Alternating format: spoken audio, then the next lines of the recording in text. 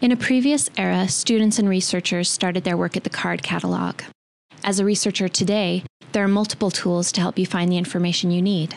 The library is here to provide access to those resources and to improve your research experience. When you start, you generally pick a topic and then begin to develop research questions. Doing some pre-searching can help you find background info. An encyclopedia article can help you understand the basics about a subject and will often give you a bibliography of other articles on the topic. If you are looking for some background information on homeschooling, you might turn to an online encyclopedia.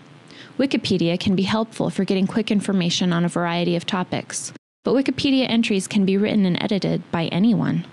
For academic research, an encyclopedia with articles written by experts with links to related readings is usually a much more helpful source.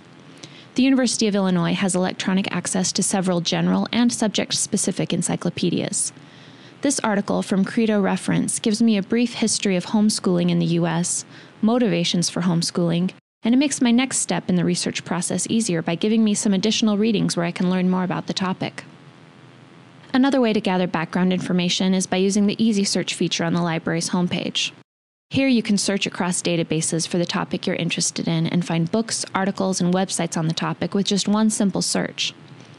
If you search for homeschooling, your results list includes articles from 4 different databases spanning a variety of disciplines and books that are located at the university library, as well as books from participating iShare libraries. This type of search is a great way to get started as it expands your general knowledge on the subject. From this journal article that I found through Easy Search, I can see other articles on the topic. This list of cited references will direct me to articles that this author, Eric Eisenberg, used to write his article. You may find citations of articles that you'd like to look up. You can easily check to see if they're available at the Illinois Library by using the journal locator from the library homepage.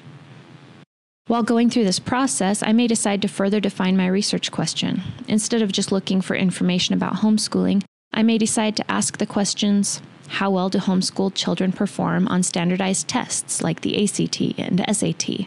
How do they behave socially? When you get to the point in your research when you've moved beyond a broad topic and you start asking questions, then you're really getting somewhere. If you'd like assistance with your research, or if you have any questions about getting started, just ask a librarian.